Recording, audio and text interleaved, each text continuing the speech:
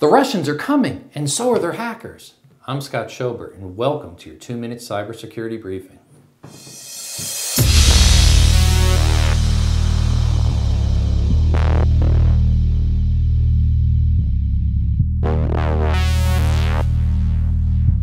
The New York Times announced the largest known theft of online login credentials. A group of Russian cybercriminals has amassed stolen usernames and passwords from over 1.2 billion accounts and 524 million email addresses. The data was uncovered in an 18-month investigation by a Milwaukee-based company called Hold Security.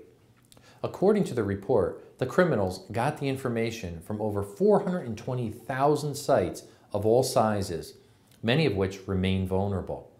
I stopped by Arise TV studios to discuss more details with Andrew Schmertz on Arise Exchange. For example, and they're scaling passwords into bank accounts? Not at this point, not yet. It's not been discovered in that particular case. It could lead to that, certainly. What they're doing is they're accumulating information. Of course, these masses of information they will then sell to others that in turn may try to do those things. So there's certainly a possibility that could happen. Considering the large number of accounts involved, we're potentially all at risk. So here are 5 things you can do to help ensure your information stays safe in the future. Number 1, don't use the same login information on multiple sites. So far, it appears the hackers have only used the stolen credentials to send spam on social media sites, but people often use the same usernames and passwords on other sites. According to the internet security firm Symantec, the average user has 26 password-protected accounts, but only 5 passwords. Number 2, protect your email password. Email is so commonplace, we almost forget about it. But criminals can use your email account to wreak all sorts of havoc.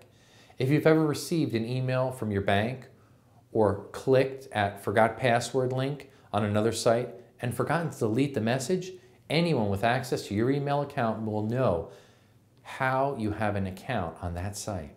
Number 3, practice secure password policy. Choose passwords that are difficult to crack.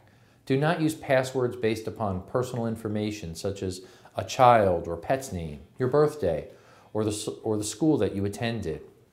In today's online world of social media, this information may not be as private as you might think. Choose a password that is at least 12 characters long and has a mix of numbers, symbols, and uppercase and lowercase letters. Symantec also found 38% would rather clean a toilet than make a new password. But secure passwords don't have to be difficult to create and remember. The 4th, change your passwords often. Many of us are guilty of not changing our passwords often enough. Remember, there are many security breaches that go unnoticed or unreported. Make it a practice to update all your passwords at least every 6 months. The 5th point, be wary of follow-up scams. Hackers often use compromised email and social media accounts to commit phishing scams.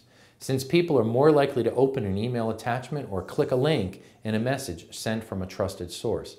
Never open a link or email attachment you weren't expecting, even if it supposedly came from someone you know. Subscribe to our YouTube channel and our podcast for this blog and much more cybersecurity news. Until then, stay safe.